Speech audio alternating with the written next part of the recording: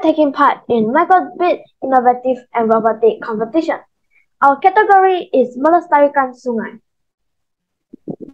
We are Team EVJ. I am Bonhania.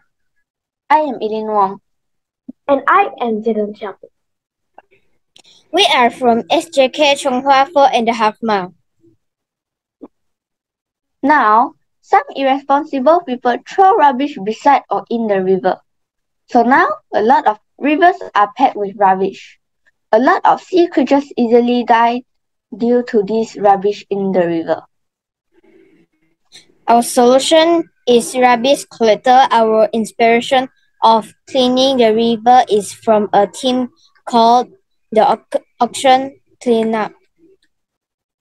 As you can see here, this robot is made from a few important parts. But the most important being the DC motor. It is connected to the propeller to allow the robot to move forward, left, right. Number 2. The frame is to support the robot on the water. The frame is made out of wood planks. Number 3. There are 2 plastic bottles with a net at the back. It is to make sure the rubbish is collected and water can pass through. The fish nets are for water filters. Number 4. The solar panels are for electrical power supply. And it is connected with a battery holder to the microbit. Number 6. The project controlled by using the microbit. The software we use is Microsoft MacCode.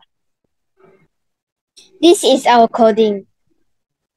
So as you can see here, we have an on start, forever, and button air press. So when it is started, the robot will show a few icons to make sure that it is up. And it will show the power up melody. And for forever, there will be an RGB and motor code. As you can see, when the light level is lower than 1, it will set all the RGB pixels to yellow. And when it is higher than 1, it will all be cleared.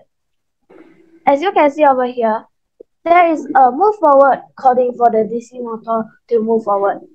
And there is a heart blinking. On button air press, we'll have a brake for the motor and clear all the RGB pixels. That's all. Thank you. Thank you. Thank you.